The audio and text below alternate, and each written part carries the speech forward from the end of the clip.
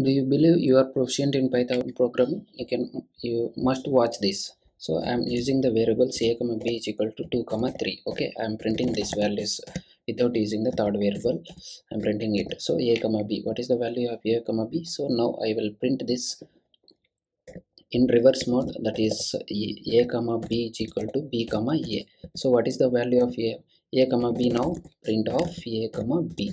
So without using the third variable, I am swapping the variables. Now the second tip.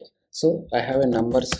Okay, I have numbers equal to numbers in a list 2 4 6 8. Okay, so I can use any or all for cleaner condition checks instead of messy loops. Suppose I will print this, print of, okay, any in the sense any number if n greater than 5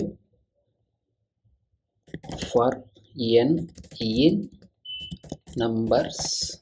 Okay, that means if true, if at least one condition is true, it will returns true. Okay, n in numbers. Okay, that means it returns the true because n greater than 5 6 8, at least one condition is true, it will returns the true. Suppose I want to print the same one, so all, if at least this one it will come as a all conditions are true, then it comes n greater than 1 for n in numbers.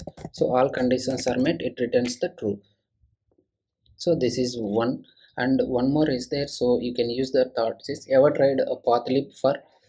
It makes a file handling easier than os.path. Earlier we can use os.path. Now it is omitted in the latest version. So instead of that, we can use a path. That is, we have to import this path library from pathlib import path. Okay, now I can try to create the path. F path is equal to path of example, path of example.txt, checks whether the file exists or not. I can print this. Okay, if path exist or not, it will check the file exist or not. You can try to print this one. If path, okay, if path equal to path of example.txt, capital P, we are missing it. Okay, now I can try to execute.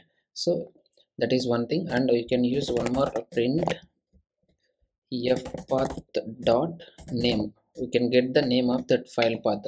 These are the simple tricks in Python programming, and you can most developers can miss. That's all for now.